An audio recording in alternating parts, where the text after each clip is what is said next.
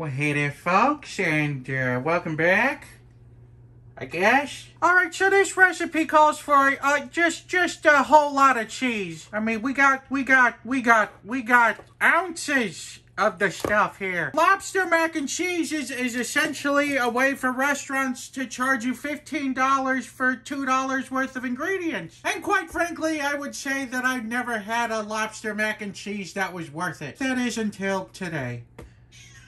Jesus Christ, Feifel. So it's the lobster macaroni and cheese sausage.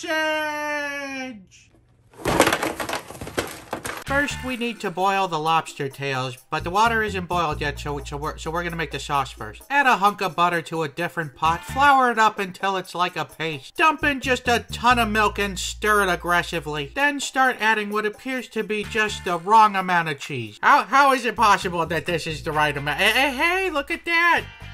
That was actually the right amount. All right, add some pepper and just a sprinkle of that's way too much nutmeg. Well, it's too late to go back now. Drop in the lobster tails and cook them until cooked. Now cook the macaroni in the lobster water. Get the lobsters out of the shells the best way you can. Then chop it up into bite-sized pieces. Put the cooked macaroni in an oven-safe vessel, followed by the cheese sauce, followed by stirring the macaroni in the cheese sauce, followed by adding the lobster in, followed by more stirring. Finally, we make the top layer.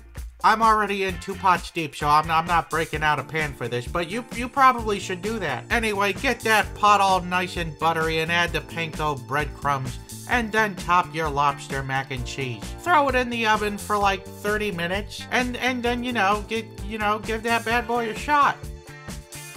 It certainly tastes like macaroni and cheese with lobster in it, but what do you say we throw this in the grinder and make sausage out of it for old time's sake?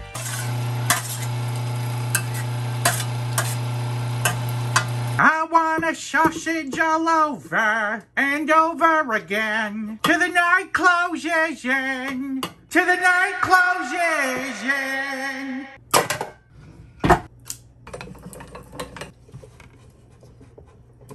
All right, in 3, 2, 1, let's sausage.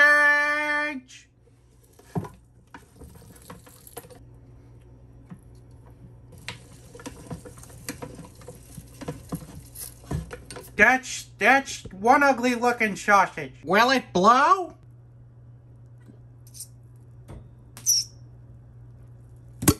Two-thirds of it ended up on the floor, and that's what we're left with. I'm gonna have to give this Will It Blow 1 Mark Ruffalo's. Here we go.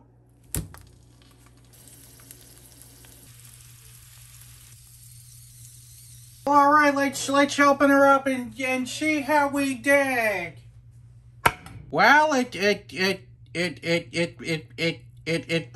primarily looks like macaroni and cheese. And now it's time to taste the sausage. But first, a little fan mail opening. Has never heard a single soul. Thank you, Virtual Ghost. This is a fantastic interpretation of a sausage. All right, enough messing around. Let's try this sausage. It 100% tastes like macaroni and cheese. I taste 0 of the lobster in this lobster mac and cheese sausage. I wouldn't go through all the trouble of making this to make it into a sausage. And for that reason alone, I'm gonna have to give this sausage here a 2 out of 5. Bop bop bop bop bop.